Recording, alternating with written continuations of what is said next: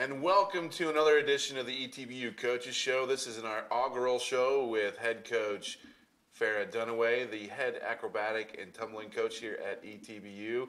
Coach, welcome to your first show. So excited. Thanks for being with us, Farrah. This is the first year for acrobatics and tumbling at ETBU, and it was announced in June 2017. Why don't you tell us a little bit about the excitement of the sport overall and bringing it to ETBU for this year? Well, the biggest draw for me to coach this sport was that it gave women athletes another opportunity to compete at the collegiate level. Having coached cheer at that time for about 16 years, I had worked with that area of athletes. And in that time, there are several athletes that are coming through the high school level and wanting to compete in college, but they just didn't have the collegiate look, or they couldn't find a good a fit for them to compete in cheer.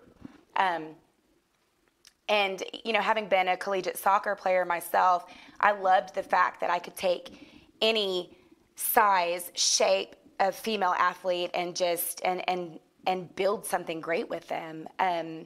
As I started to research more the sport of acrobatics and tumbling, it was great to see that it's not just one area of discipline that these athletes are coming from. They're coming from artistic gymnastics, they're coming from artistic acrobatics, they're coming from powerlifting.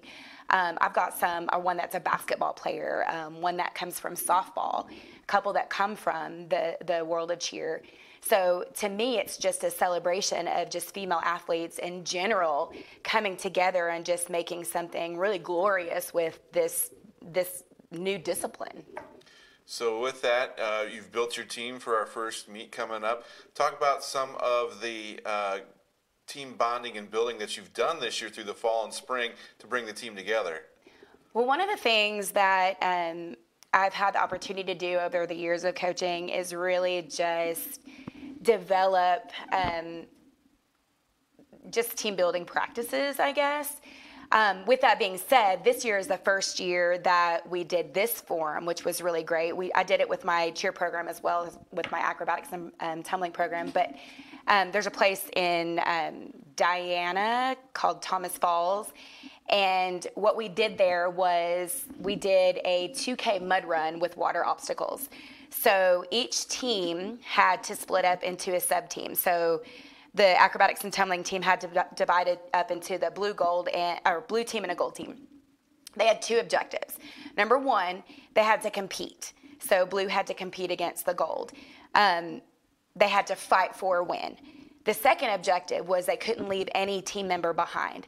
So throughout the course of this, they were faced with challenges of heights, challenges of endurance, challenges of problem solving. How do I get from point A to point B, despite the emotional obstacle I may be facing at the time? And the obstacle took about 45 minutes to an hour to complete, and it was really fun to watch because so many of the girls that you just think are these immense, fearless athletes on the mat or on the beam or, you know, on the basketball court or whatever, they're getting into this mud run water obstacle and they're genuinely having a hard time getting up a slippy slide. So for them having to bond and work together and face fears or face something like, I have one girl that is just hates being dirty. And she literally had to bear crawl in thick mud under a net. And so just watching them go through that was kind of nice for me as a mom and as a coach, because those kinds of challenges, those kinds of obstacles throughout the year, when they face obstacles or challenges in our sport, I can refer back to that team building experience of, hey, remember when you couldn't get over that mountain by yourself and your teammates had to come and help you over? Or remember that time where you felt like you had nothing left to give as you were climbing up the, slippery slide A-frame and had to slide down 10 feet into water? Remember when you were scared, or remember when you didn't think you had anything left to finish that? We refer to that, and that's a shared experience, a shared challenge that they all were able to together overcome. I don't know if anybody could have overcome that course by themselves. So it was really great to be able to see them fight through it and then feel the sweetness of victory when it was over. And that's just one example of the things that we've just continuously, that's a bigger example, but one that we just continuously do within our program, because I don't feel like, especially with acrobatics and tumbling, you can't step on each other every day, catch each other every day, and lay your life on the line for your teammate every day unless you have that bond, unless you have that unity and that genuine love for each other in that sport. Why don't we quickly talk a little bit about what acrobatics and tumbling is? Kind of describe what it is, where it's not just gymnastics and cheer. It's an all-out physical sport for these females to do in college, and it's grinding on the body. It's fun to watch with the music and the team togetherness. Tell us a little bit about acrobatics and tumbling. So the sport itself, I may not be the best one to really explain this, but in my 1-year experience here, to anyone else, they would look like power lifters in volleyball uniforms. Some of the techniques and some of the things that they do could be linked back to maybe the sport of cheer origin. We're scored with USA Gymnastics, so most of everything we do is rooted in gymnastics. Now, granted, or acrobatics. Granted, some of the elements that we do, like gymnasts don't do tick-ups or like liberties and things like that. That would be more of a cheer thing. But just the amount of force, the impact on their bodies as athletes. The acrobatics and tumbling sport uses a dead floor. So, which means that it's just the mats on the gym floor. In artistic gymnastics and in cheer, sport, the all-star cheer, whatever, the athletes are tumbling and they're building on a spring floor. So there's a lot less impact in their sport, usually before they come to acrobatics and tumbling. So usually when an athlete comes in as a freshman, they're having to not only train their body in new techniques regarding their discipline, but they're having to train their body on a dead floor.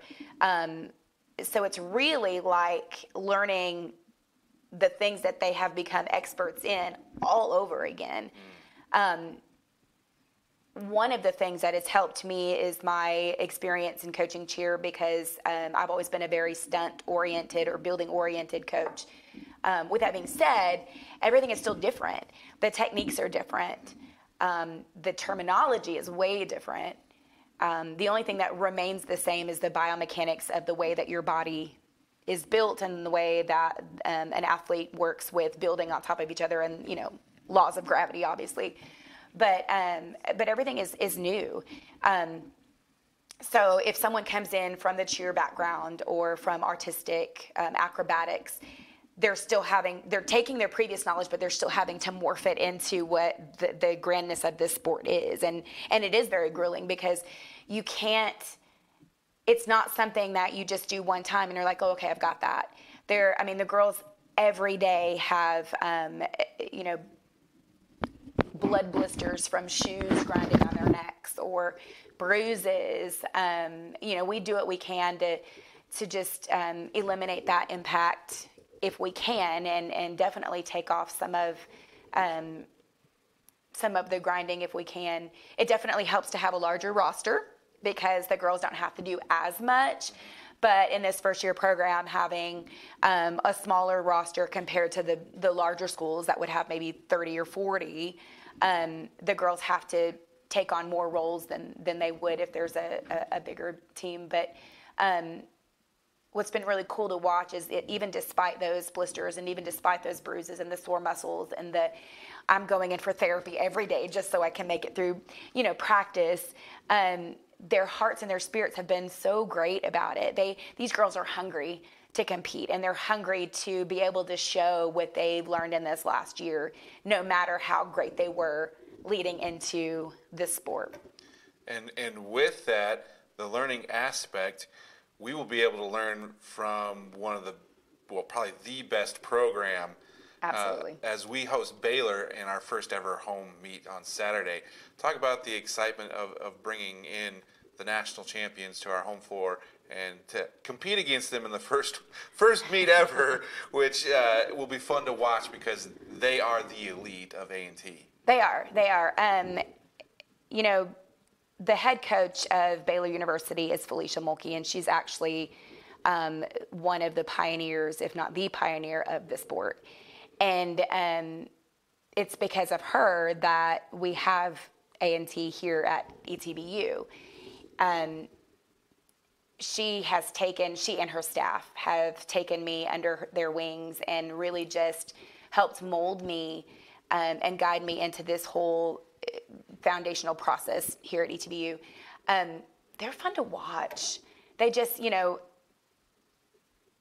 everything about them is so elite that it's just fun. It's fun to watch their discipline. It's fun to watch their focus. It's fun to watch, obviously, their execution because it's seemingly unparalleled. There are other great programs in the NCATA as well, but just I'm a little partial. Oregon and HPU have been very helpful as well in building this, but having Baylor here on campus, my program aside, will be just really great for the sport and for people to see how cool it really is and how intense it really is and how disciplined the sport really is. One thing that I, in the process, have learned from Coach Felicia Mulkey is to teach and coach my athletes to have a faceless opponent. And so one thing that I've tried to do is not have them look at Baylor as a David and Goliath situation, but to look at a David and Goliath situation as if they have the Lord behind them and Goliath is only Goliath. So with that being said, I want my girls to be able to compete against Baylor as they would anybody else because their focus is execution and their focus needs to be, you know, just mental toughness, execution, synchronization, just the discipline of what they've been trained to do and not worry about who they're competing against. And I'm really excited to watch that happen.